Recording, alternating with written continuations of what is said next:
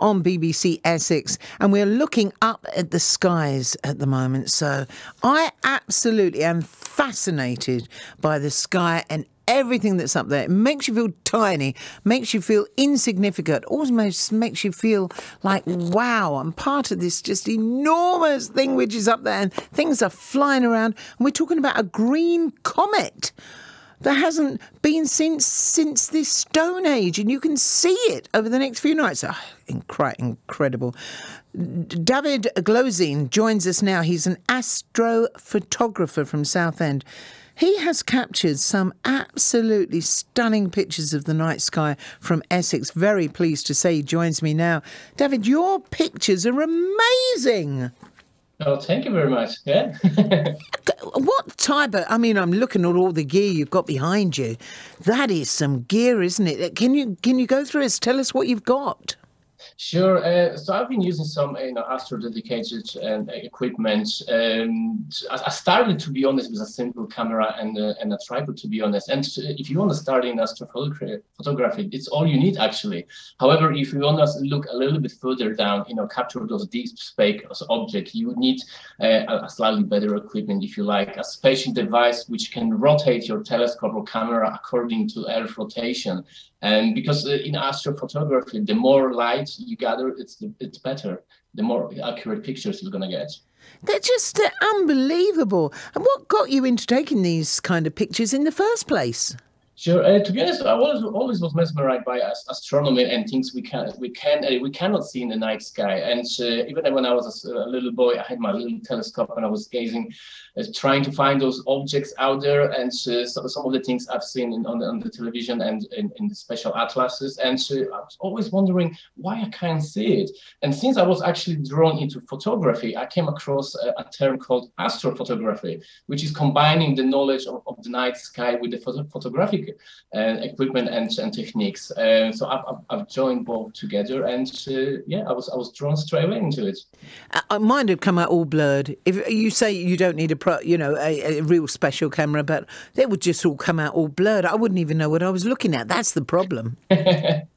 Well, it's actually easy. These days, it's actually easy to get into it. You got special maps. You can acquire special apps which tells you in which direction to look.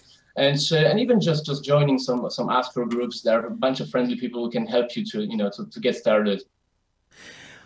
Well, you've managed to get one of the Comet as well, I see. That's correct, the most recent one, yes. That's quite incredible. How do you even know where to look? It's going back to following the announcements, the knowledge of the night sky as well. So it's obviously moving very fast across the sky. I would say now is the best time to try to find it. I think the closest pass next to the Earth will be around 1st of February. Obviously weather dependent, so I really do hope to capture it again. And some of these pictures I'm seeing, are they of the Milky Way? Is that the Milky Way there that's stretching right across the sky? These millions of it frightens me though. It frightens me. I can't take it in. Yeah, I've got exactly the same feeling. All the stars we see is just a small portion of the stars from our own galaxy.